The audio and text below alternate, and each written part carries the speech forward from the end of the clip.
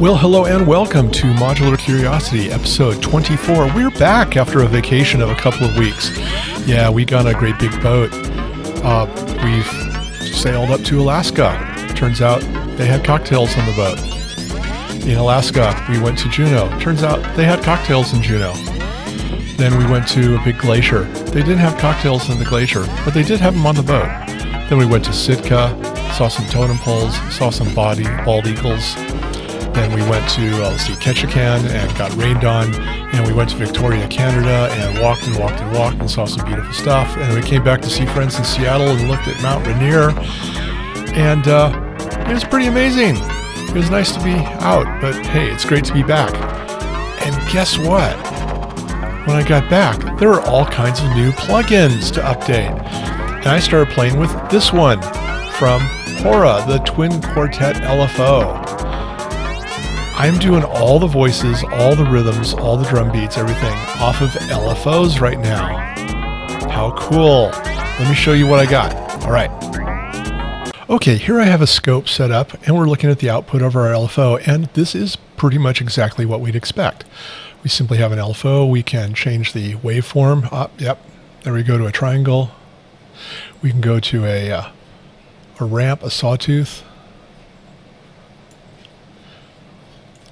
We can go to pulse wave. And we can change the speed. Okay, Greg, well that sounds like every other LFO that we have. Or is it? Because we have 4 outputs. Check this out. I'm going to slow this down a little bit to make the waveform bigger. And notice this 90-degree offset. Well, I'm going to put the second output here. And what's happening is that the second output is offset by 90 degrees. Now think, if instead of thinking of a sine wave, think of this as a clock, as the hand moving around here, and all you're talking about is the y dimension of the clock. When it's up at 12 o'clock, it's high. When it comes down to 3 o'clock, it's right about there. When it comes down to 6 o'clock, it's here. And I'm talking about the blue line right now. Comes back around to 9 o'clock, it's here.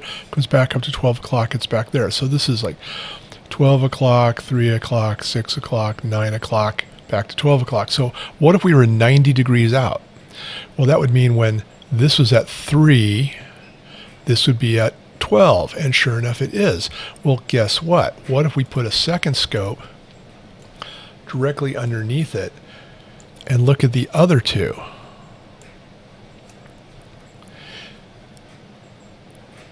And I wish we had a scope where I could overlay 4 tracks, but you would be able to see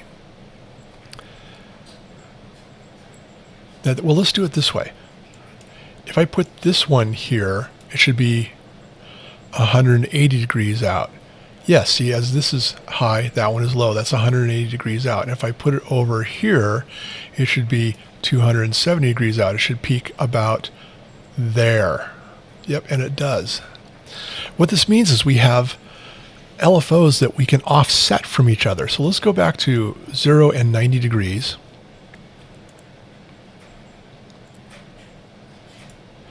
And watch what happens. As I turn this, they will get closer.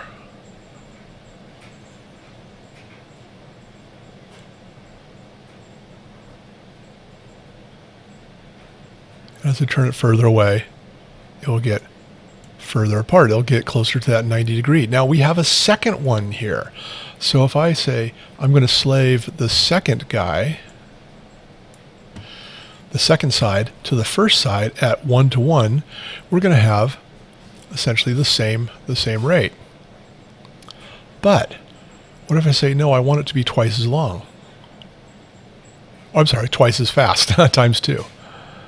Notice over here we have 2 waveforms for every one of these. Twice as long would be half speed. So now we're going to make this half as fast as that.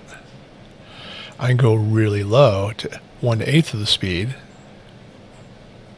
To very fast, I can go exactly 1/8 times. And this, of course, can be voltage controlled.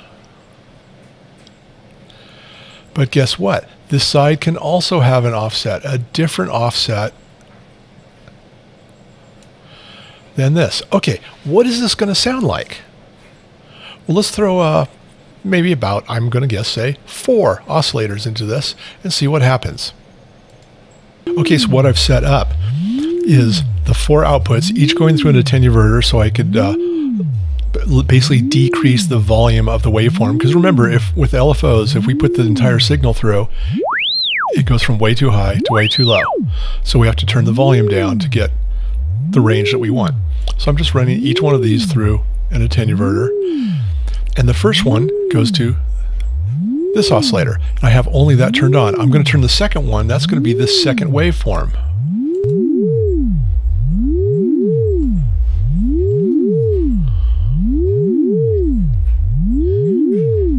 And now if I change the degrees and bring them closer together,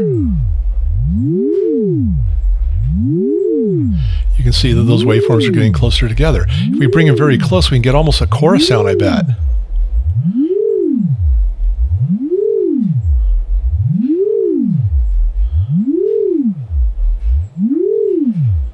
Yeah, we're getting some weird phase cancellation there.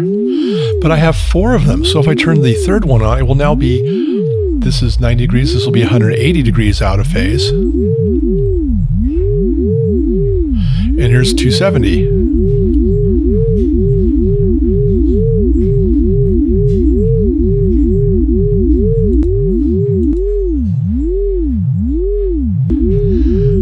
Now at this point you might be thinking, well, okay, that's kind of cool. Not really sure where I would use that. Well, what if we did, say, this oscillator on the secondary one?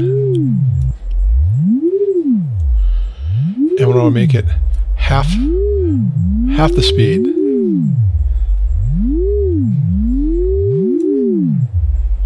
Or twice the speed. Whoop.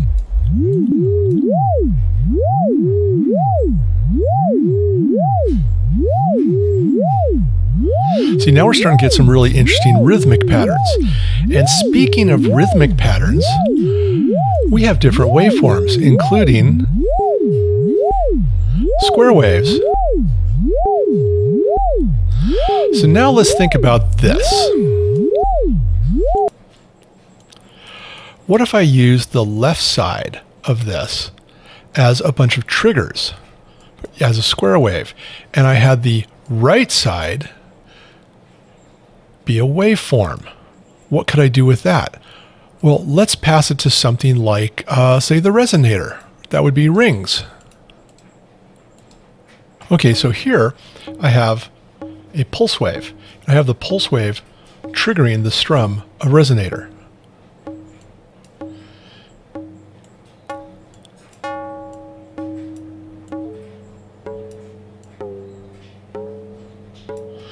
There we go. And I have 4 of them set up.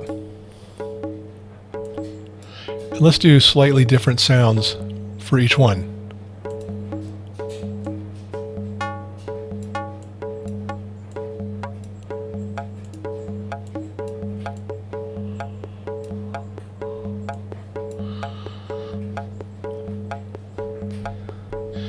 And just for the heck of it, I'm going to put a drum on this first one so we can really hear the downbeat.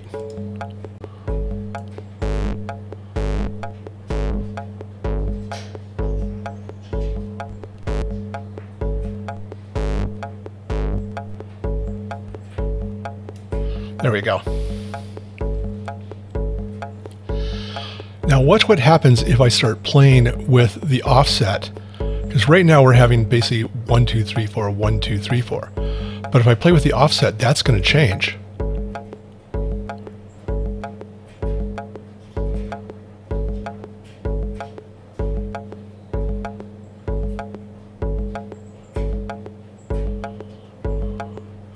So I can get some interesting rhythms. Now, since I have that rhythm going, and I have another LFO, which I could slave to the same sync as the first one, what if I was to take, say, that, and go to, let's say, the structure?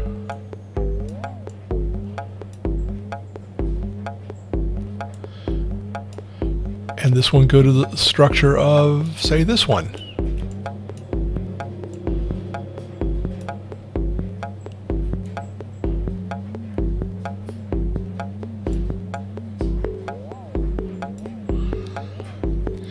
maybe I'll play with the damping of this one.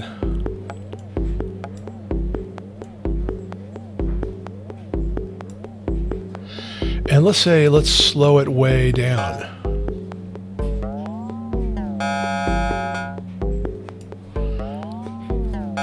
And perhaps the brightness of the fourth one.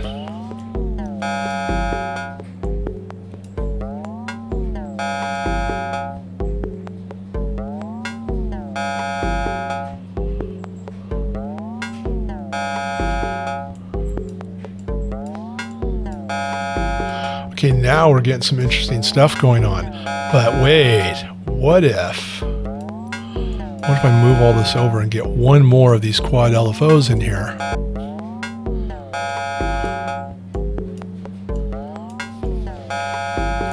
Now, you remember from the last episode, we did some interesting things with LFOs and quantizers. What if we were to run another LFO, a dual LFO, with, say, a sample and hold and quantizer on each channel, changing the pitch. So now we're going to have pseudo-random pitch changes based on this LFO. Let's set that up. Okay, so I've now set each of these to the same pitch, all with a C. I'm going to start adding pitches.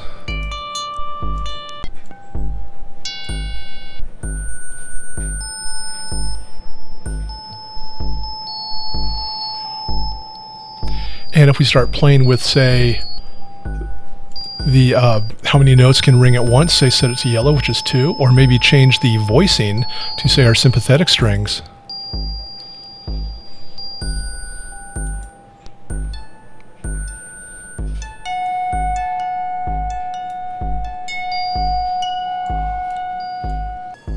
Wow, we're not exactly sure what we're going to get out of this.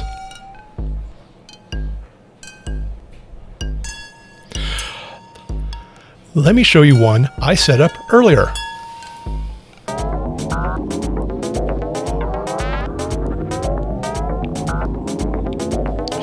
Okay, here I did essentially the same thing. I used a square wave to trigger my resonators.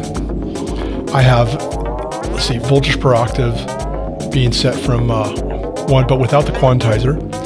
Over here, I have it going to different things like position, or let's see, this is, yeah, position, structure, and so on. And I've got a couple of these running into clouds, the texture synthesizer. So just for fun, I could always hit it with a little more blend.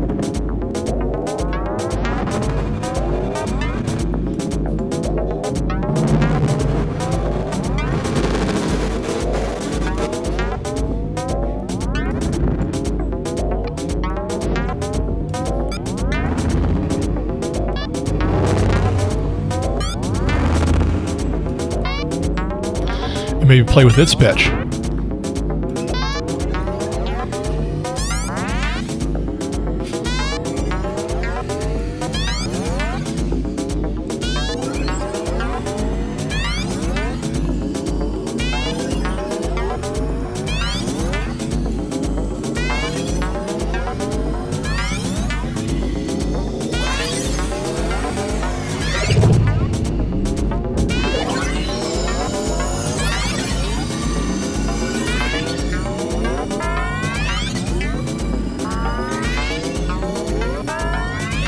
And that is a very, very strange LFO. This is from Hora, the Twin Quartet LFO. Quick review, 2 sides, 4 outputs on each side. The sides can be offset, so I can completely change the rhythm just by changing the offset.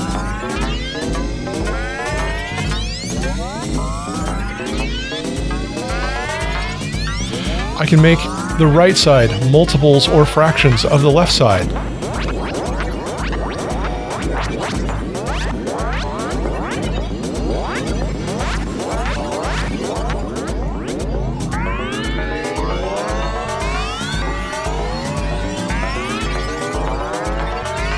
I can change the sound of the resonator, of course, to completely change the sound of the patch.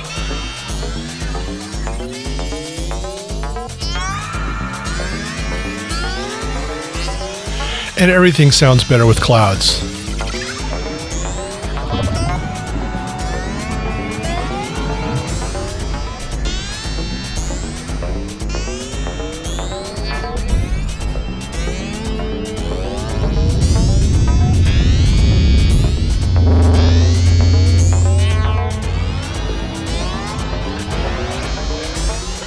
Wow, that is a cool little module.